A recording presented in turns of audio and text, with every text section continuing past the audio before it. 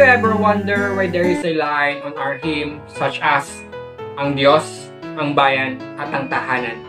Well, today in our video presentation, we will witness the story of a man whose life is willing to sacrifice just for the love for his family, country, and God. I'm Christian C. Celestino, your virtual tour guide to the life of a man inspired by hardship, sacrifices, and success. The life of Manuel G. Araullo.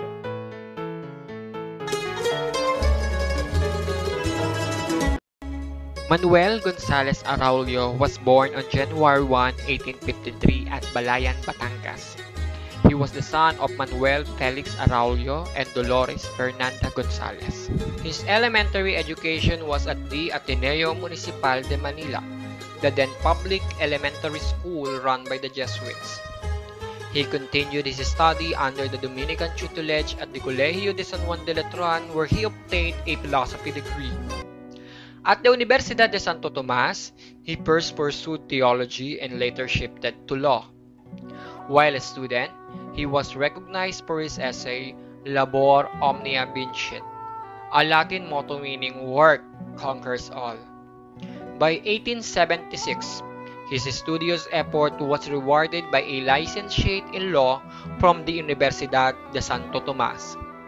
The following year, he passed the bar and after a few months went to Spain to gain a doctorate degree at the Universidad Central de Madrid.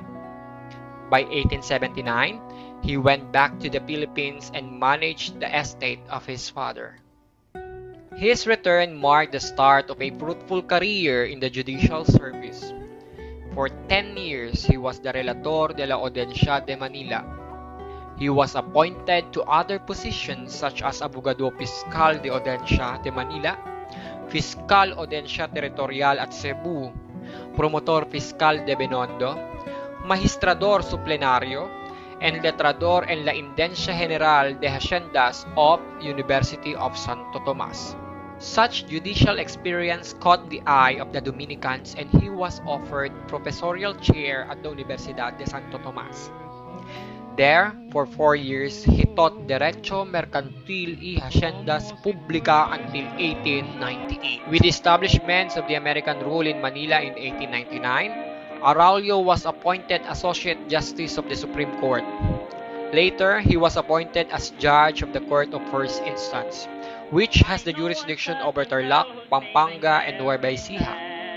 He was later transferred to Manila to preside at its Court of First Instance. His ruling over controversial cases earned him the Just Judge. In 1913, the Philippine Assembly created a code committee to help them in the revision and creation of the laws in the fields of civil, commercial, penal, and procedural matters. Araullo's name was at the forefront as he chaired over the committee consisting of American and Filipino legal luminaries.